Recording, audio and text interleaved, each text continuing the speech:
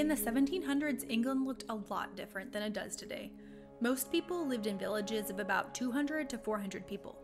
They worked from sunrise to sunset in their homes, workshops, or nearby fields, just like their ancestors had for hundreds of years. Men and boys would farm and tend livestock, while women and girls would preserve food, make products for the home and to sell, and take care of the home. Their homes were small, with dirt floors and fireplaces where they burned firewood or coal. Nearly everyone slept in the same room. Families were the main social unit and ate meals together. On average, people only lived to be 40, and 50% of children died before they were 21 years old. In terms of wealth, most people were poor farmers. There were a few people in the middle class, and even less people were aristocrats or nobility. Each village had a commons area that anyone could use for grazing, hunting, getting firewood, growing crops, etc. That area wasn't fenced off because it was held in common for everyone. Poor farmers who didn't own their own land could use the commons to get by. Between villages, travel was across dirt roads, and this made it difficult and slow.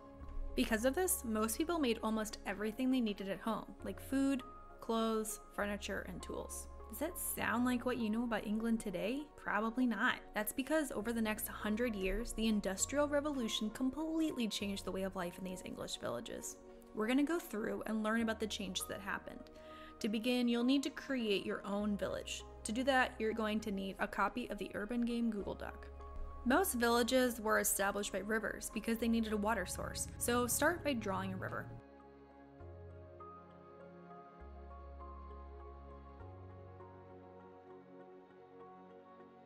You'll need to click on this tool and click where it says Scribble. Draw a line from one side of your dock to the opposite side. Change the color to blue, then change the width to 24 point. Find the fish image on the side. Copy and paste 3 or more fish in your river. Find the wooden bridge image. Pick a place where you want your bridge to cross the river.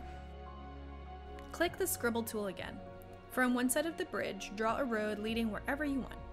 Change the color to brown and the thickness to 12 point. Make a second road. Have them go different directions. Repeat this on the other side of the bridge. You should now have 4 roads that are connected by the bridge. Find the house image. Copy and paste 10 houses wherever you want them to go.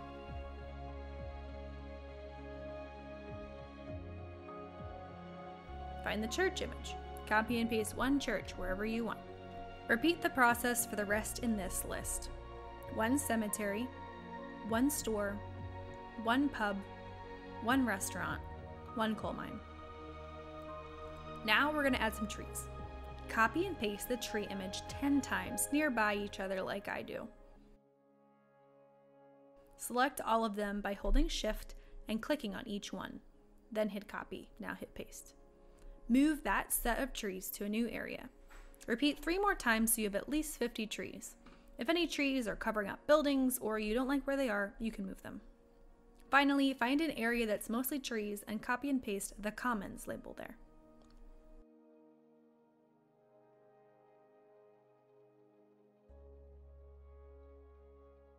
Now your village is all set up for how one in 1700 would have been. Let's see what changes in your village as the years pass and the Industrial Revolution happens. The year is 1745. You are a young capitalist who decides to invest your money in a canal to help transport things. All of England is within 90 miles of the sea, and there are many navigable rivers, so a canal seems like a wise choice. Remember, the government isn't providing funding for this canal, you are. Use the line tool to draw a canal. It needs to start at the river and direct water to your coal mine. Change the color to a different blue and thickness 12 point. People find it easier to transport items on your canal instead of the bad roads, and it costs them half the price to move coal from the mines to the towns on the canal versus the road. You make a 300% profit. Since you made a profit, build yourself one nice home anywhere you want. Copy and paste the nice home image onto your village. It's now 1750. Your village is starting putting sewage in the canal so that it flows away. Increased use of soap, better diets, and this new waste management result in less people dying from illnesses like the bubonic plague. As a result, there's a population explosion. Add 5 houses. By 1760, this increase of people in your village means that more food and goods are needed. Inventions like the seed drill, horse-drawn cultivator, and more productive farming practices like crop rotation, fertilizers, and breeding techniques allow farmers to increase their output if they have enough land. Most farmers only have a small amount of land, and as more people need farms, there isn't enough land for everyone. Parliament responds by passing a series of laws called the Enclosure Acts. People could now buy pieces of the commons from the government. Copy and paste the oval to fence in the remainder of the commons. Add 5 houses and 1 nice house to your village. In 1773, the water frame was invented. This invention can spin and weave cloth 100 times faster than could be done by hand at home, and makes cloth cheaper to buy. Water is the main source of power for the machine, and it is kept in a building called a factory. Add 1 factory next to the river because it is powered by water. Since it runs on water, there is no smoke. Canal water is not fast enough to generate the power needed by the machine. 1 year later, in 1774, the factory needs more workers. Home weavers can't compete with factory cloth prices, and poor families aren't able to survive with the loss of the commons in the Enclosure Acts. These people move to your town to find work and become factory workers. These people also need to buy factory-made items because they don't have time to make them from hand at home anymore. Add 15 houses, 1 church, 1 pub, 1 store. Draw 2 additional roads and 1 additional bridge if you think they're needed. The first textile or cloth factory makes a lot of money. Many other capitalists build their own factories hoping to make a large profit.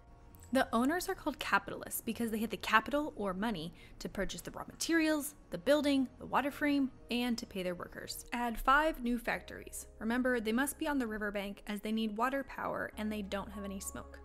Add 5 houses. It's now 1780. Unemployment is high in the countryside and starving families are coming into your community looking for jobs, even though wages are very low. All these people need a place to stay, so housing is in high demand. To solve this, a new building called a tenement is created. In tenements, dozens of families live in one building. These people also need to eat, drink, and shop. Add 5 tenements.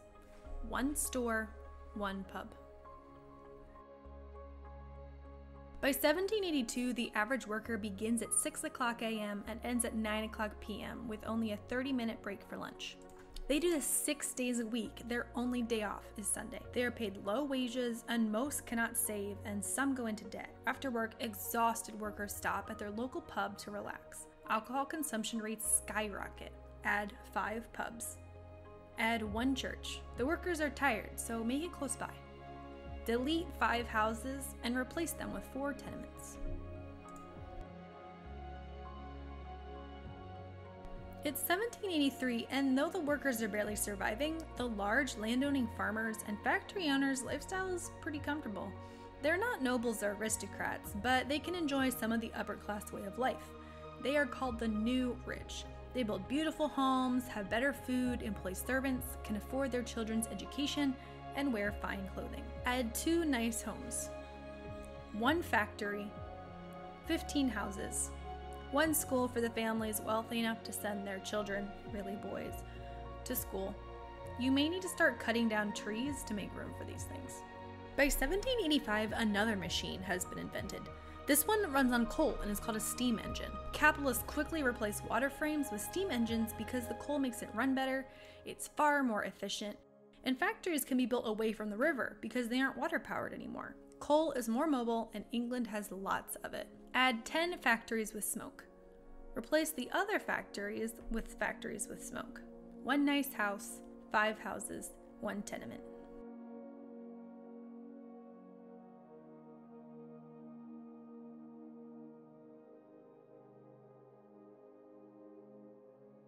By 1800, something called the puddling process changes your town further.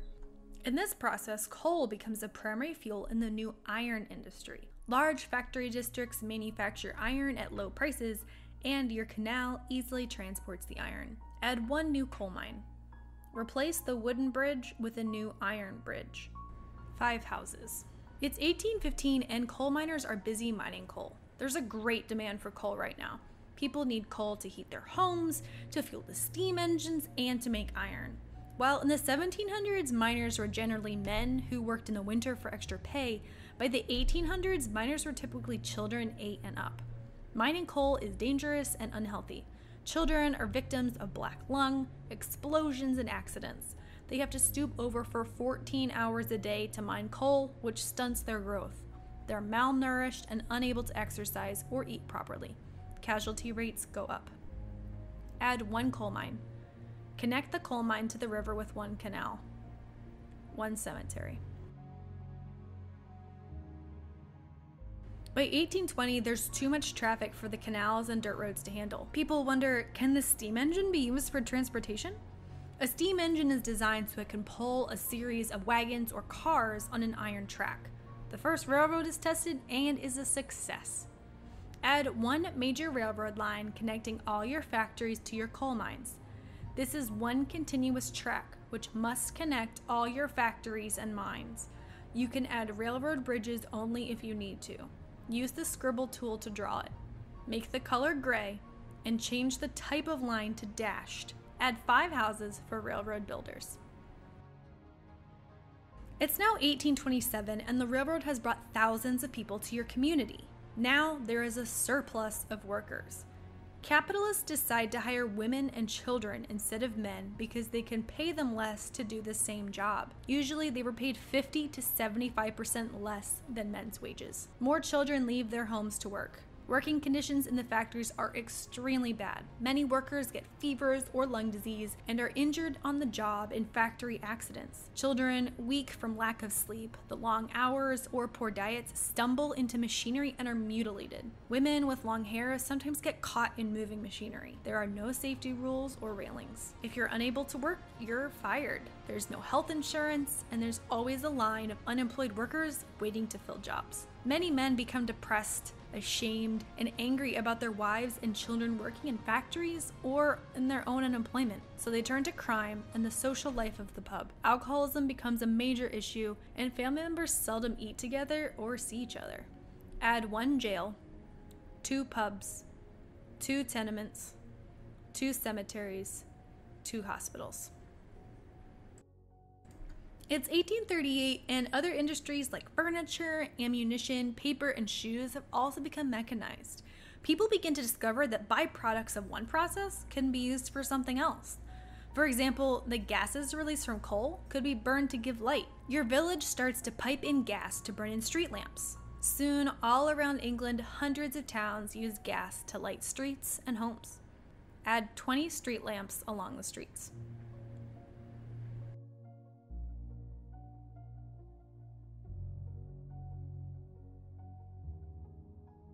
In 1840, the demand for more railroads is very high. Products need to be moved all across England. In the late 1840s, Ireland has been dealing with a devastating potato famine. Hundreds of thousands of Irish immigrated to England rather than starve to death. These Irish immigrants became the cheapest labor to build more railroads. Add 1 more railroad line. 4 railroad stations along the railroad. 5 houses. 1 tenement for the new railroad workers.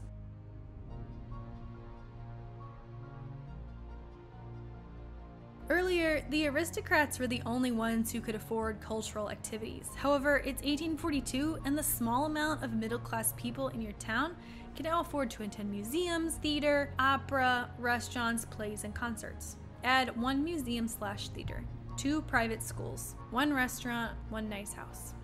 By 1845, the industries of your city have taken their toll. There are no environmental restrictions, and your city looks dark with all the pollution. Everything, even trees, are covered with layers of soot. The river can't be used for drinking, bathing, or laundry.